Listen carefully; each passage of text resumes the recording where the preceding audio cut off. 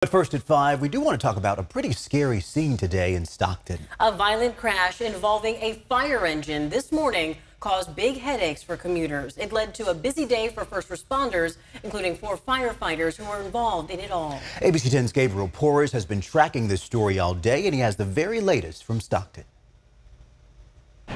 A gaping hole left in this Stockton home, the impact of a wild Wednesday morning crash involving a sedan, pickup truck, and a Stockton fire engine. Couple of booms and a lot of debris flying all over the place. That was the moment when Stockton police say this red car traveling east on Alpine Avenue was driving through and hit a fire engine headed north to a fire call with lights and sirens on. The driver of the fire engine then crossed over the median, slamming into a pickup truck and landing just beside the home's front door. He was very calm.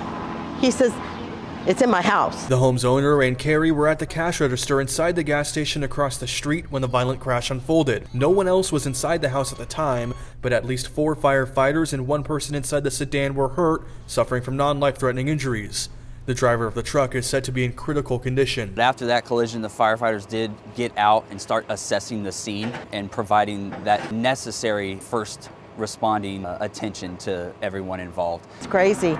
Then all the other, about 5 different fire trucks showed up and police officers. West Lane is a usually busy street, and with it being closed all day, officers have been diverting hundreds of cars and even some trucks onto residential streets. Everybody's coming right through our neighborhoods, and it's crazy. Hoping to calm the traffic tensions in the middle of the morning commute, David Kraus sprung into action, directing traffic with his neighbors. I got my road flares out in the road and just kind of directing traffic, trying to keep everybody slowed down, like obviously like that.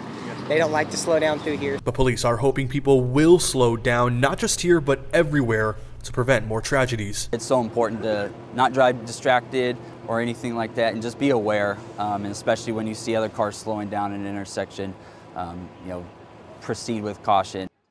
Yeah, everyone be safe out there. That was our Gabriel Porras reporting. Stockton police have not said whether there were any factors that played a role in that crash, and that includes speed. Witnesses are asked to call investigators.